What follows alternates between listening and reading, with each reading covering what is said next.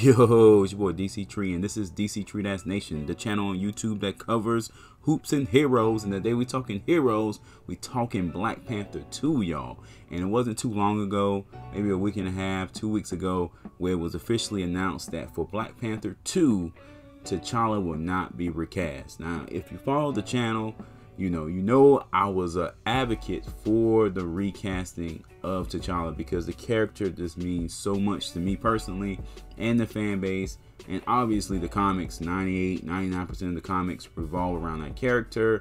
But it doesn't look like that's going to be the case, at least for Black Panther 2. So I got to think about this video, and I just got one request, man. If you're going to kill off T'Challa, if he disappears, or if he's hurt, or he's put on the back shelf, give him an epic send-off, okay?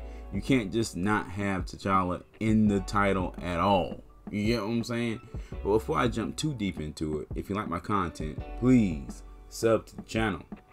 Okay, like I said before, I was an advocate for the recast. It doesn't look like it's going to happen, at least for Black Panther 2. And I tell you, I took the news like a champ. I really did. Okay, I might have been a little upset, just a little bit. You know what I'm saying? And it's nothing against black women, or nothing against Shuri as a character, or nothing against, there's nothing misogynistic about it. I've been running into that with female fans a lot. No, it has nothing to do with it. It's just that if you read the comics, you're attached to T'Challa. He's in 99% of the comics as the Black Panther. And there's things about the Shuri Black Panther that I did like. I did like her, all-in attitude. She definitely was about that life. But then when I look at Letitia Wright, I'm not sure if she embodies that aggressive nature that Shuri in the comics had.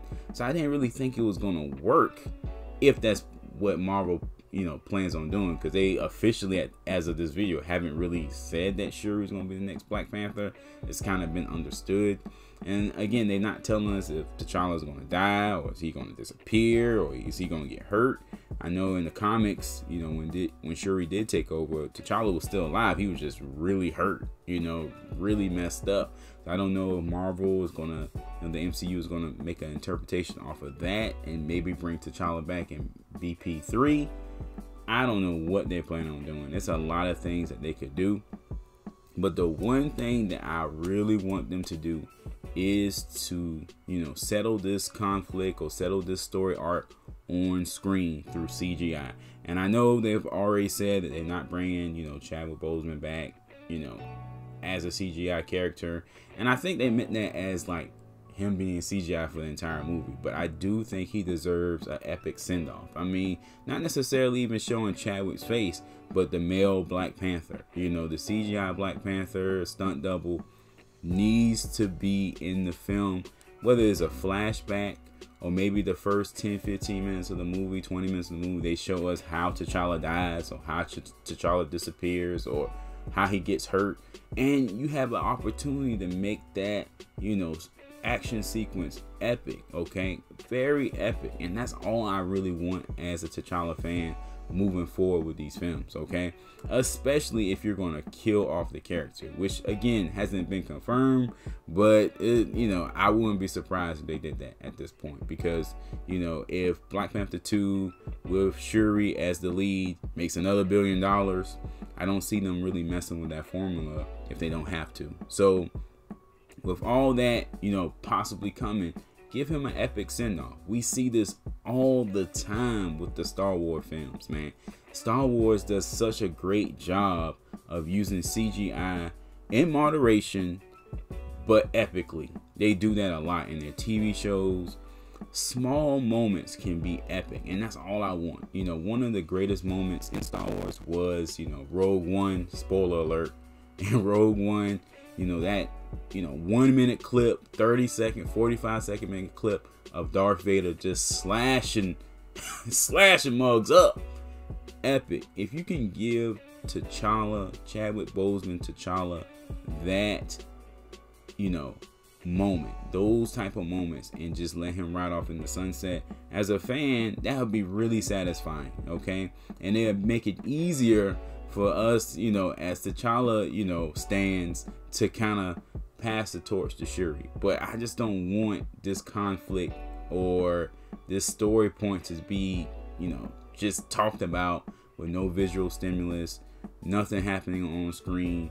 They could really make this awesome. Like, for instance, if T'Challa dies in the explosion, you know, you can show him saving Wakandans, you know, before that, sacrificing himself for the country, something like that. Make it epic. Make it a celebration of not just T'Challa the Black Panther, but also Chadwick Boseman. You know, let him go out as a hero. Not, you know, and last time we saw him in, you know, Endgame, he was pretty heroic. That's not what I'm saying, but I just think it'd just be a good, satisfying moment to bring the Black Panther community together, because we're split on this. A lot of people are pro Shuri, and a lot of people are pro T'Challa, and it will kind of bring us back together, you know, that in that moment. So I really hope they do that, and I hope y'all understand what I'm trying to say. I hope I'm making sense, y'all. Alright guys, that's it for this one. Thanks for watching the video. If you like videos like this, I got a superhero playlist that you can check out. Top 5 picks for Storm. Hopefully Storm is still going to be around in the MCU sooner than later. Hey guys, let me know in the comment section below how you feel about this Black Panther issue. Let's keep it cordial, man. Things have been kind of weird in the Black Panther community. We've been going back and forth. Thanks for watching, guys. Peace.